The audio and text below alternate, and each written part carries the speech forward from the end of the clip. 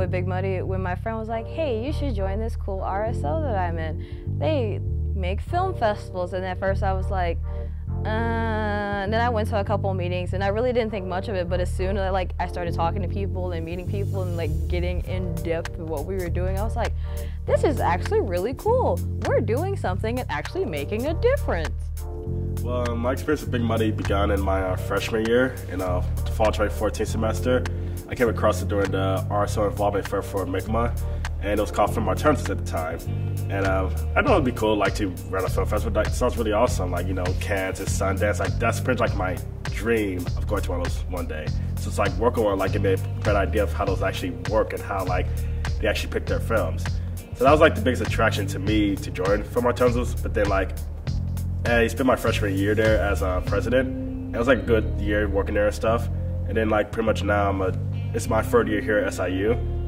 And I'm still with it, and now it's called Big Muddy Crew because I'm learning even more about how festivals work because we're constantly adding new things every year and pretty much trying to evolve it. My favorite aspects of the Big Muddy Film Festival is definitely the outreach, just reaching out to people and making it aware that the Big Muddy is here and that we're one of the oldest student-run film festivals in the nation. I don't think people know that, and that's the big thing about this club. I think that's the unity that brings us together because it's been around for so long, and we have so much collections of things within this small town. So I think that's a big deal, and that's important to me. My favorite moments are pretty much honestly the workshops whenever visiting filmmakers would get, because it's always great to hear the experiences that they get right after they leave film school, how the transition period before they become a big filmmaker and and after, pretty much. It's always cool to hear that period that we never really hear about on the Wikipedia page or the IMDb. Just pretty much get a better idea of what you would expect once you leave film school. It's not straight film school and then straight to Hollywood. I think it was a more realistic and better idea, I suppose. There's nothing else really like the Big Muddy here. The Big Muddy not only lets you have a lot of fun with the screenings and showing the festivals, and it also gives you a good sense of running a business, running the financials of it, and working with communication with the jurors and the other filmmakers.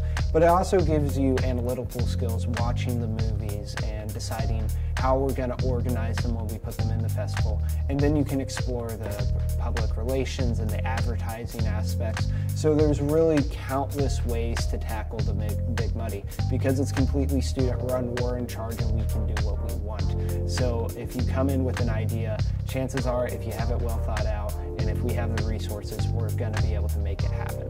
My biggest dream and hope for the Big Muddy Film Festival is just to be able to go as long as possible, because next year is the 40th year. It'd be great to see it go to the 100th year maybe, and just feels grow as reach even more, get much of a bigger audience, get even more students interested in stuff, pretty much make the Big Muddy even bigger.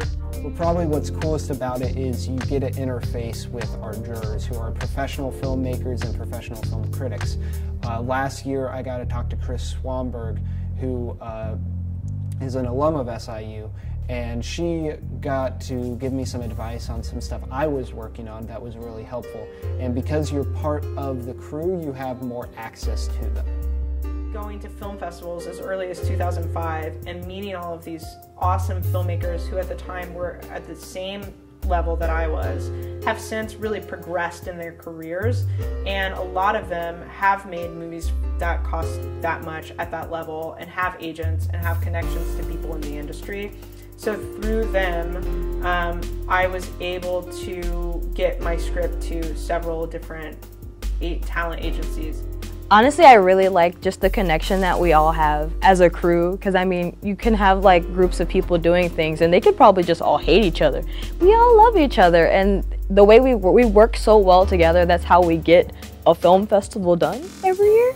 That's kind of the best part. And then the best part of the Big Muddy Film Festival is just the amount of films we get and the dedication that people put into making work and sending it to us from all over is just incredible.